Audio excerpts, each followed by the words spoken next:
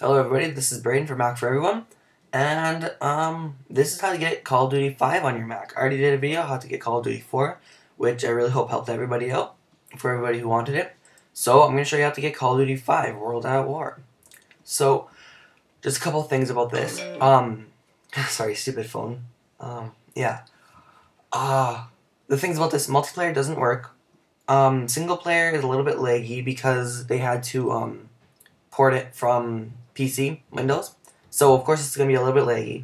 But it's still playable, very fun.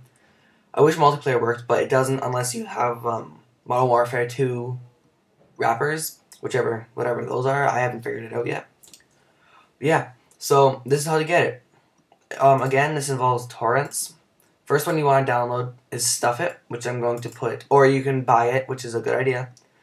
There's a torrent right here about for a minute. It's very safe. I got it. It's in my uTorrent.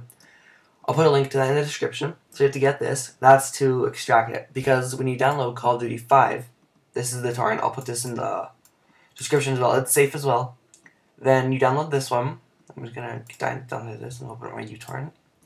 It's right here. Call of Duty 5, COD World at War. So I'm going to open that up. And it gives you this. rar.rar. It's like world.war.app.rar, so that there's an application in that. If you use Stuff It, which I already did to get this, you need to use Stuff It like the unarchiver and stuff. 7-zip, unrarx, those don't work. I'm not completely sure why, but they don't. So once you get Stuff It, you'll have to go through instructions and stuff. Get the Stuff It expander, drag it to your dock. Then when you're done downloading Call of Duty World at War, you can open that up. Okay, and it'll give you that. You can drag that right into Stuff It expander, and then you can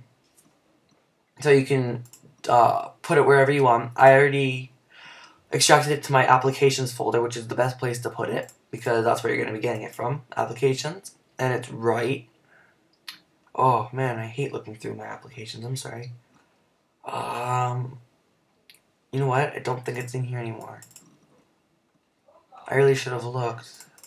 Where'd it go?